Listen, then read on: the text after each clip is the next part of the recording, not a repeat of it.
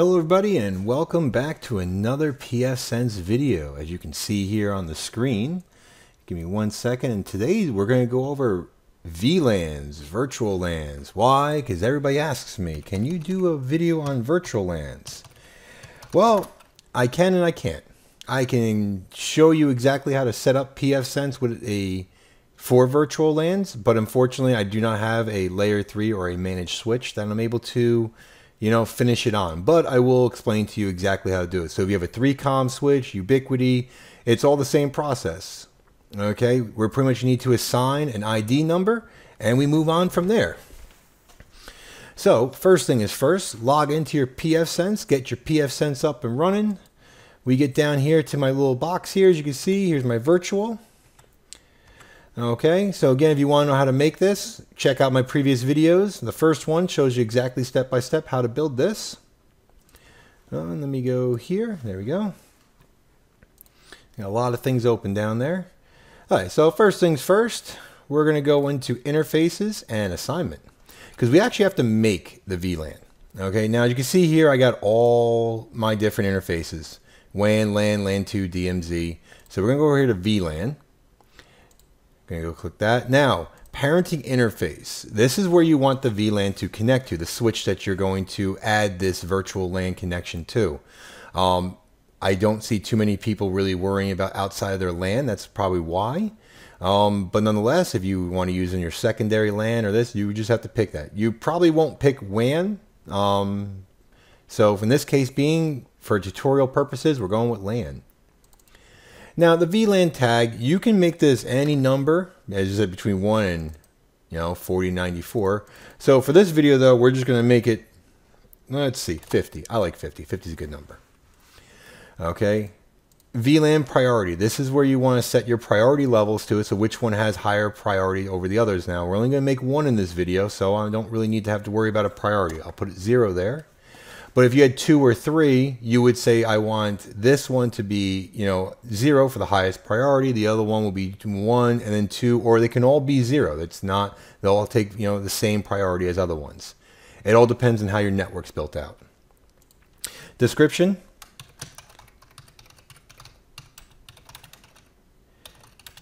And I'm just going to do administrators and remote users. Pretty much anything you want there. So what I want this VLAN to do is any one of our administrators or remote users that may not be working from home on another site or anything, they will be able to still connect to this. Go ahead and hit save. So as you can see here, we have our interface, our VLAN's 50. Everything's all the same. Perfect. Interface assignments. We now have to assign it. So we have VLAN 50 on EM1. EM1's my LAN. Okay, I'm going to click the add button here. Woohoo! Now we just got to go ahead and enable this, because if you don't enable it, it's not going to work no matter what. So I'm going to call this VLAN, oops, not 30, 50. What am I thinking of? Okay. IPv4 configurations always got to be static. And then down here, pick an IP address that makes you comfortable. That's not the same as the other ones. Okay, so if you have multiple networks, so for example, 192.168.1.1, if that's what you have on your network, this cannot be that. I also don't recommend making it 192.168.0.1 if your addresses are 1.1. Okay, I would say for the sense being, it's VLAN, it's VLAN 50. So for this, 192.168.50.1. Over here, pick your subnet. The most common subnet, if you're not aware, it would be 24. And then we want to make sure these are unchecked, because what this does, it blocks loopback networks. So when you want to connect to a 192.168.1.1 or any other networks on our system, if you have these turned on, it's going to say no. So we don't want to do that. Go ahead and hit save, apply changes.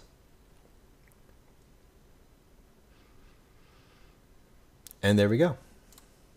So now we have to go over to the firewall and the rules, because, oh, I'm sorry. First thing we got to do is actually give it a DHCP server. Okay, then we're going to go over to the firewall rules. I'm just jumping ahead here. So you can see here, LAN, LAN2, DMZ, and now we have VLAN 50. Ooh.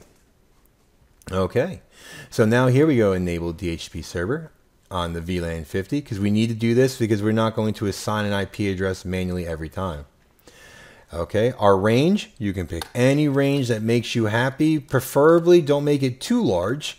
So for example, if you know there's only going to be 24, like say it'd be like say you put this to a 24 port switch. Okay, and this is the only VLAN for that one switch, and on that network there is only 24 computers. Well, only make it available for, we'll just say 30. Okay, or 25 or 24 if you want to make it that specific. I don't recommend that, you know, but I'm saying you usually go a couple over. If you only have 20 and you're going to make it, you know, the DHCP range like this, you know, with 200 in there, that just seems a little ridiculous here. So in my case being, I want to do from 100, and for my case, 120. So I only want to open up 20 of them. Okay, down here, DNS servers, you can leave it as default, but I'm going to go ahead and add Google and Cloudflare. If you have your own personal one, so we'll just say 192.168, I think 1.10 was one of them I had on here. But like I said, you can also add your own forwarders and everything to it like that. But for this case, we're just going to make it very simple. Now again, you always have the option of filling out a gateway, the domain name for this, lease times, but we're going to leave everything here default because we want to save time in this video as best as we can. Because actually, we're almost done. It's pretty crazy. All right, so everything's all looking good. Everything's been applied to it. VLAN 50 looks nice. Okay, look at this coolness. Got it. All right, so now we have to go to Firewall and go to Rules. Now, here's our case here. When you go to VLAN 50, nothing works. So if I go onto my managed switch and I type in for VLAN number 50 and, you know, it connect everything to what it needs to connect to, all right, it's going to not get to the internet. It's not going to do anything. And we don't want that. So there's a couple things you can do. One, you can go to LAN, and you can pretty much just copy these two. So for example, you'll click on the copy button here, and all you're going to do is change that to VLAN 50, VLAN 50, and then change the description to default allow VLAN 50 to any rule. Okay? So I'll go ahead and hit save. If you got your IPv6 enabled, you can go ahead and go back there and do this. And this is the easiest way of doing it. So if you don't want to go in here and have to type anything crazy and just want it up and running and ready to go, this is the way to go. Okay, so as you can see here, let's go ahead and do that. Hit save, apply changes. So what this saying is right here is IPv4 if it's on source VLAN50.net. So if it's on our VLAN at all, any port, any destination, any port, any gateway, you just let it go.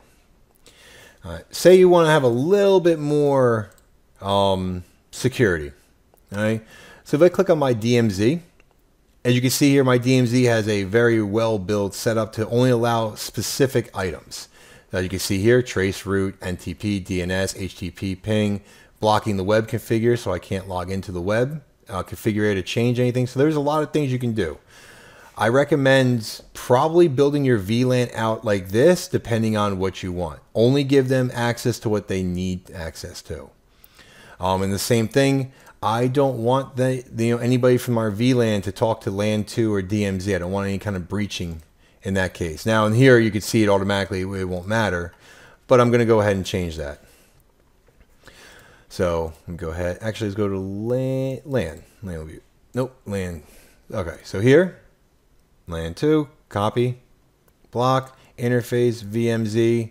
I want it to block that, and I want it to be, oh sorry, VLAN net 50 is source, interface is source, destination DMZ net, block connection to DMZ, and that's exactly what it's going to do. Okay, now let's see, LAN 2, perfect. So from here, VLAN, VLAN, like we did, VLAN 50, okay, from LAN 2, we'll just say. Okay, so apply changes. So the way this setup is done now is it automatically blocks any connections from VLAN to LAN 2 and from VLAN to DMZ, so these two it can't. it automatically has connection because that's how the VLAN is. If we decide to block the port for that, if we decide to run the rule saying like this one, block the VLAN from LAN, obviously we will not be able to use the internet because we need everything open up on our VLAN setup to be able to do it. Also, we're actually bridging to our LAN, hence the purpose of the VLAN.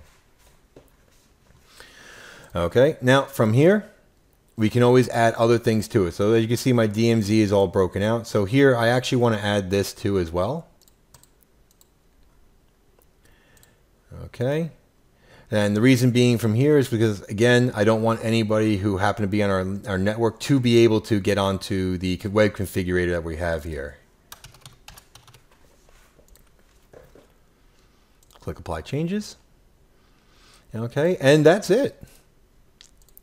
As of right now, our VLANs are all set up. Okay, so you can see here we have our VLAN, which is set up for that.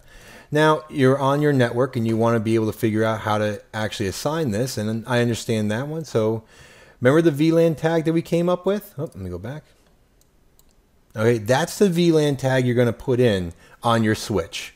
So you're going to log into your Ubiquiti switch or your 3COM switch, and then when you get to the networking section and ask you, do you want to add a VLAN, you would type in VLAN 50. All right, and like I said, that will go ahead and create the VLAN that you need, and that's all you need. So I do wish I was able to show you a little more into it. Hopefully in the future I'll get myself a nice little managed switch that I can actually log into and do all this a little further detail. But I do feel at least you have the idea and understanding, because as of right now, pFsense 100% is ready to go for a VLAN. Okay, so now whatever device you want to connect the VLAN to, just make sure you use the VLAN 50 tag, and that's it. So again, I hope this helps somebody, and everybody kind of learned something from this today. I do understand it's a little bit shorter and not as detailed as I usually do, but I think it's still better than nothing in this case. So I hope you guys enjoyed it. I hope somebody learned something, and have a good night.